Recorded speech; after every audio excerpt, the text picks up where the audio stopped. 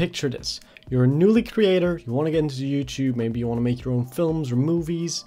So what you do is you go around, you check what you need to get started, and you start looking into editing software. That's when you hear about Adobe, Premiere, After Effects, Sony Vegas, Avid Media Composer. So you go ahead and look into those pieces of software and you just immediately get slapped in the face because of the price tag. So instead, like many before you sadly turn to the dark side and you pirate one of those pieces of software.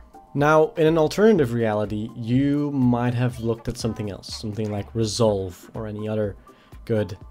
Is there another good free video editor? I actually don't know. Anyway, maybe you found a crazy deal on some editing software that you weren't really sure in, but you looked at it and you were like, hey, why not give it a try? It's not that expensive. Or maybe you're just one of those people who like torturing themselves and use VSDC. People use that? Now I looked far and wide and totally didn't just see a deal on Humble Bundle and decide, you know, I can make a video out of this, you know, great return to YouTube, Jay. And I found something that some of you might have actually used. I know I have, however, not in recent years. So I thought, hey, you know what, why not give it a try again, see what's up. I'm talking about Movavi Video Editor. Saw a deal on Humble Bundle. I thought, you know what, why not just go for it, let's check it out, make a video so you don't need to spend the money in case it sucks. So that's what we're doing here. Questions I want to answer. What's the software like now? Is it any good? For who is it? And should you switch? Well, I'll tell you. I haven't even looked at the software yet. I claimed the keys, but you know, I didn't really... I don't even have it installed, truly. So, okay, I don't know if you guys saw that, but I didn't even properly start recording and the software has already crashed on me. All right, so basically this is the screen that I get once I'm actually, you know, I've just opened it. That's all I've done. All right, so now what I'm kind of planning on doing right now is making the intro that you've just seen. I've not edited that part yet. However, I thought, why not give it a try and edit that in Movavi, and let's see how it is. Now, I use a Blackmagic camera, meaning I have the ability to shoot RAW, and I always shoot RAW. So I have this RAW file right here. Now, I'm wondering, can Movavi import RAW? I don't think it can, but if it can, I'll be impressed. It cannot. All right. Luckily, I've already got it converted, and then the MKV is the actual LUT. Or not the LUT, but I guess what it's supposed to look like. And I zoom in, not smoothly, but that's okay. All right, and this is going to be my audio. And it... Okay, I don't like that. Do I need to add an extra video? Okay, that's annoying that it doesn't do that automatically. Oh, and the audio is like under the video. That's interesting. So as you can see, normally you have like all of your video tracks and then your audio track separate. However, here, let me move to a more flattering. That's not more flattering. However, here you can see that the audio is sitting right below the video preview instead. That's interesting. Let's see if we have sound. We do not have sound. Does the original file have sound?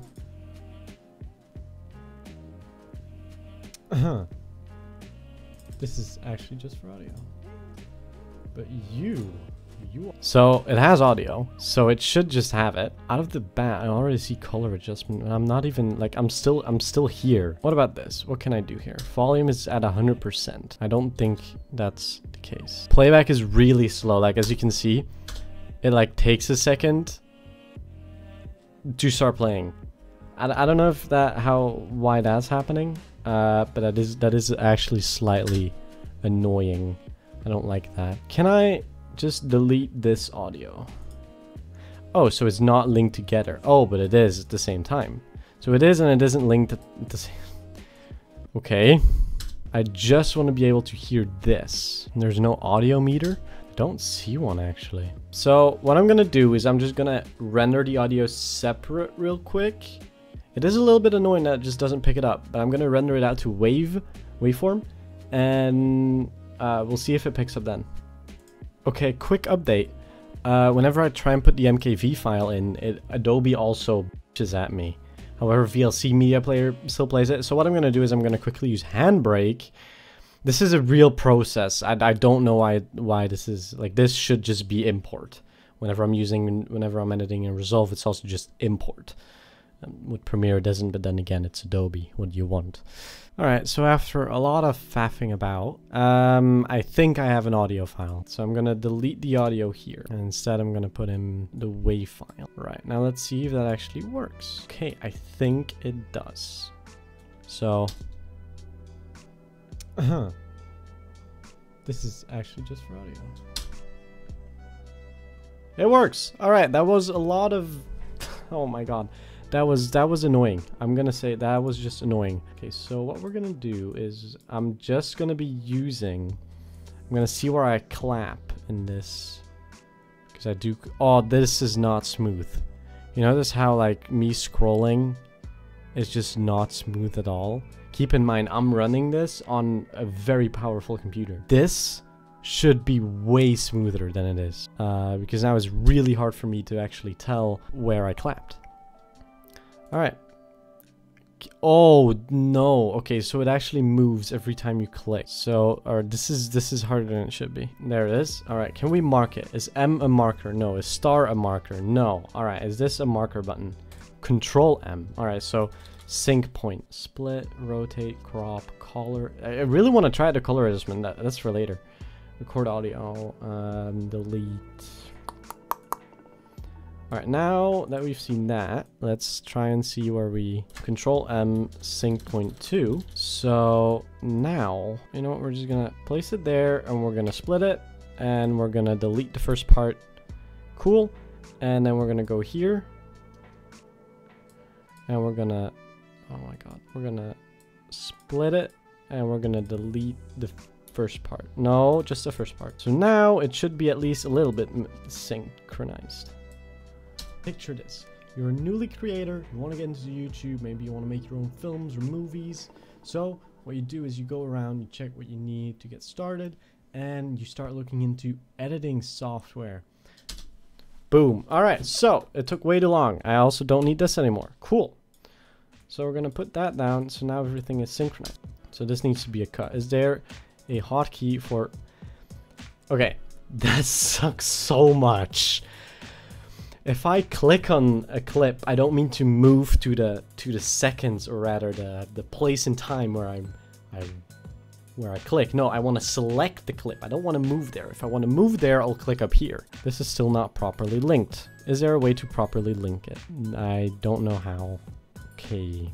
All right. So the software is so little enjoyable to use right now, just by the interface, the way the buttons work, the shortcuts, that it is almost just not enjoyable to work in it compared to Resolve, which is free. This is I don't even know how expensive is it. Actually, I'm gonna look it up. This is 42 euros, and this is already just not enjoyable to use. Movavi has a photo editor with a lot of AI feature when it comes to color and just enhancements when it comes to color. So I'm interested to see what they actually have in the video, because this might be interesting. So we have auto contrast, you know, let's apply auto contrast. Sure, why not? Yeah, boom. Okay, let's do auto saturation.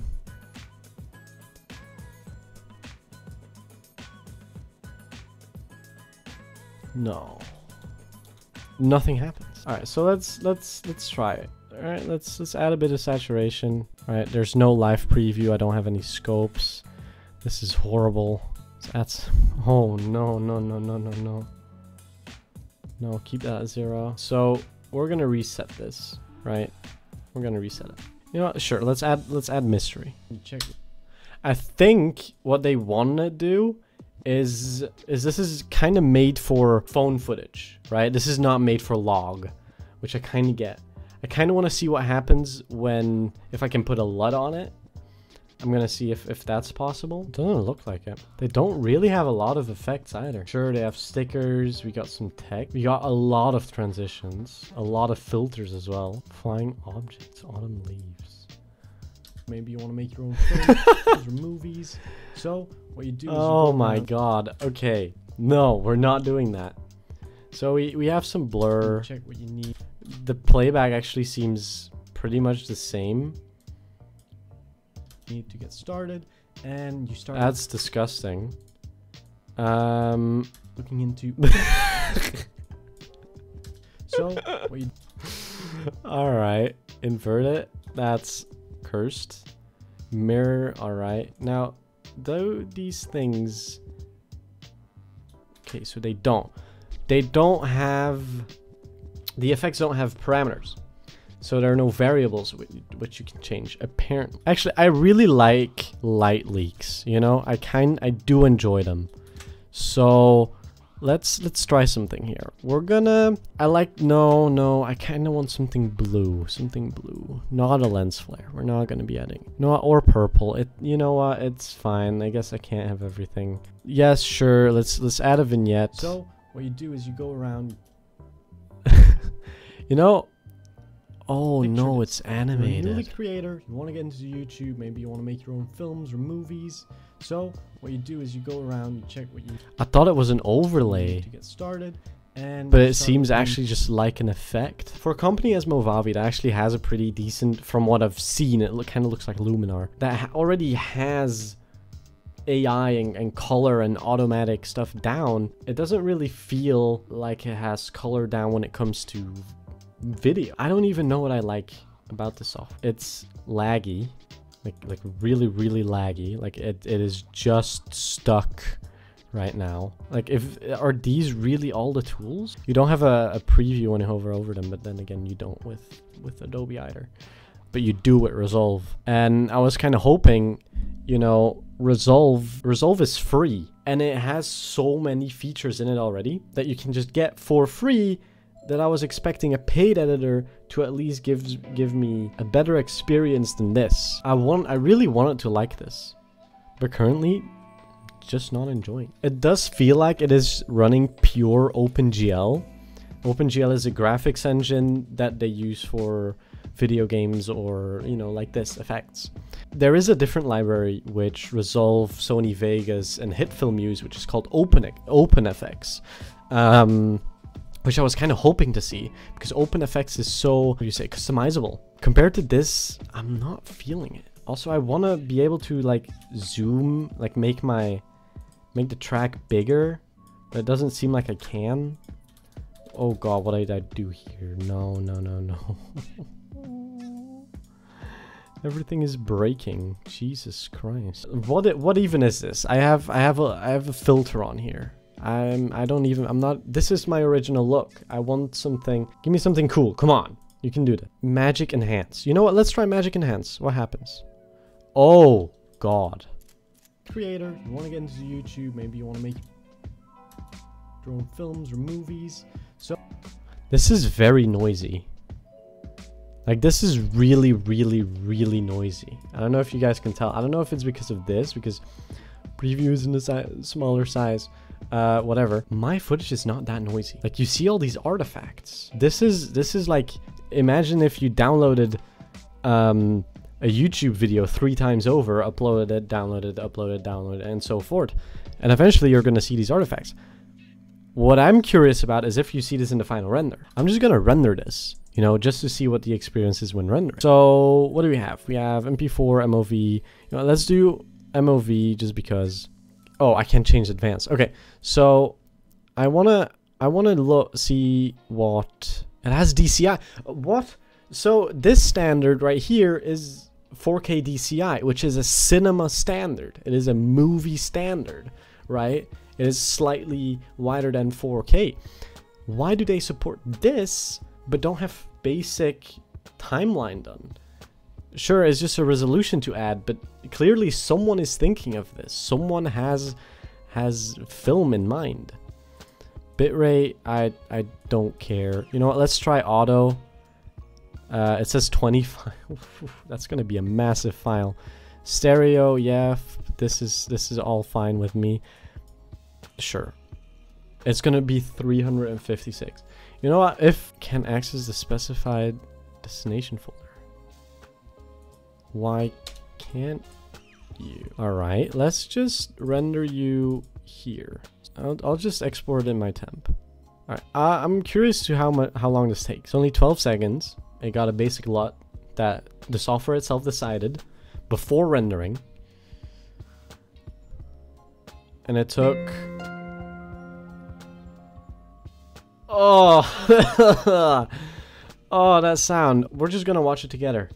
Instead of the screen recording, I'll make sure to put the actual file in editing, right? But this is what it looks like, okay?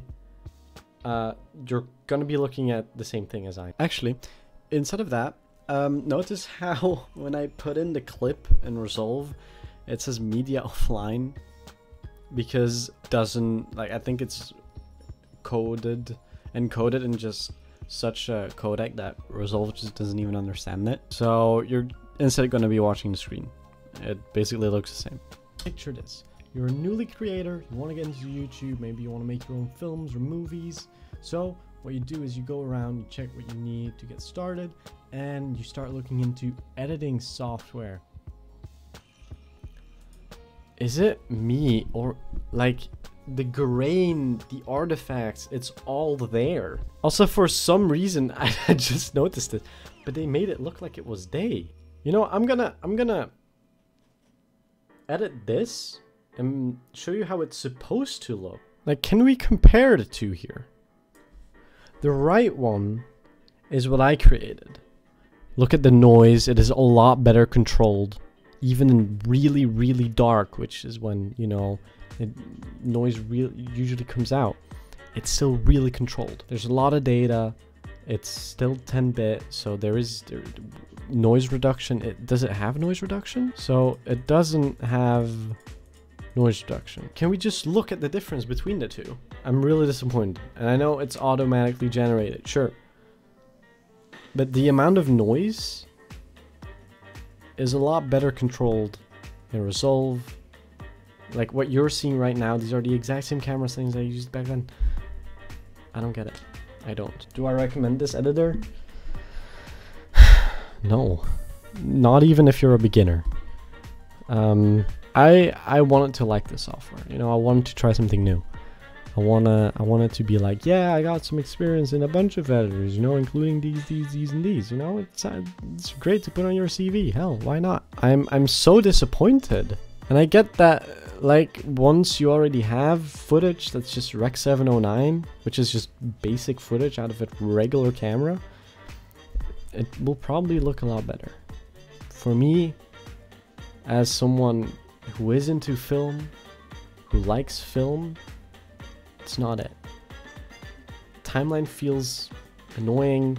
It doesn't recognize basic file formats, so I had to convert it 3 times before it did. The video looks really grainy, even though you saw it yourself. I went into advanced at the highest bitrate possible and selected highest resolution, best quality, and I still get something like this. At that point, I'm just disappointed. I think the person, or rather the software this is for, is probably going to be for someone that just wants it to be, that wants the software to be as dumb as possible, right? So you just wanna take your camera or phone, even you just wanna film, done, right? You go on vacation, you wanna just, you know, you wanna film that you're at the beach, you wanna film your hotel, your room, whatever, right? And then you wanna make a small collage, maybe a small montage of whatever you did.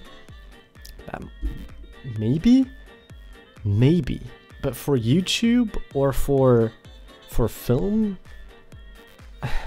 even home videos, I feel like would still be better if you edited it in Resolve or hit film. It will probably end up being a lot better. Maybe one day they will do a massive update and it's going to support open effects, it's going to have a much better timeline, it's going to be better shortcuts, more effects for you to choose from. Then it might be worth it. Right now, not even for basic stuff should you have to use a paid editor that does this little. My name was Jay. I hope you enjoyed this video. Don't buy the software. Maybe I'm gonna, I mean, let me know if you guys want me to check out the other software that was in there, like their photo editor. I'll be glad to take a look at that. I'll partner it with CJ for some photos. He doesn't even know I said this. It'll be fine. This is no, don't buy it. But I'll see you guys in the next video. Maybe different software. We're gonna do some fun stuff. We're going to go back to the YouTube grind. Well, not grind, but we're gonna have fun. See ya.